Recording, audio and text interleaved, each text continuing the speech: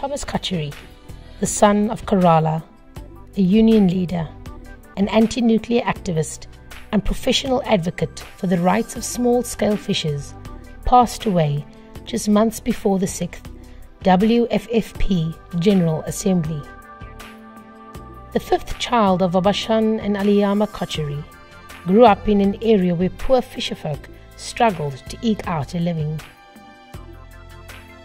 After completing schooling, he graduated with a law and science degree and was ordained a priest in 1971. He started working with small-scale fishers in the 1970s. He mobilized local villages from Sri Lanka, Hong Kong, and other countries targeting nuclear plants, including the controversial Kudankulam nuclear plant in Tamil Nadu. In 1987, he was elected president of the National Fish Workers Forum NFF of India. Where the small fishing communities should be able to manage the inshore waters and also even deeper waters. They should be able to manage, and they should own the sea, and they should own the crafts and gears. And all these multinational companies and the greedy profiteerings should be kept out if you want to really sustain the fisheries and if you want a brighter future. Organizing fish workers on a global scale, he was a key driver in the launch of the World Forum of Fisher People, the WFFP, in 1997.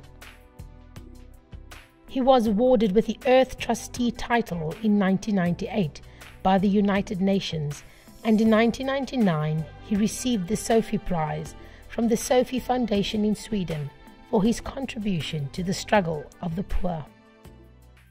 From Njengo to the Kanyakumari March, from Mumbai to Vishakhapatnam, to Seattle to the occupation movement, his words and actions shook the powerful.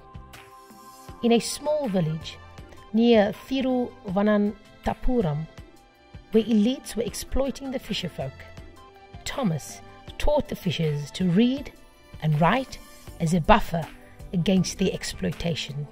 He told workers in Sri Lanka in 2009, "We represent the workers' interests. We have only one way to survive, and it is to fight as trade unions, unionizing all the working class together." Innumerable fasts and 16 stints in jail, Thomas Kocherry succumbed to his fifth heart attack.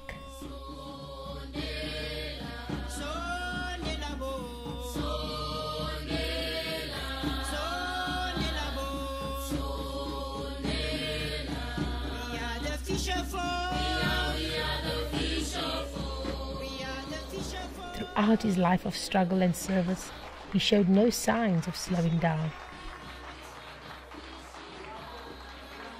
He was a true revolutionary, with an unrelenting spirit, with which he led struggles for justice that inspired a generation. Lal Salam, Comrade Tom.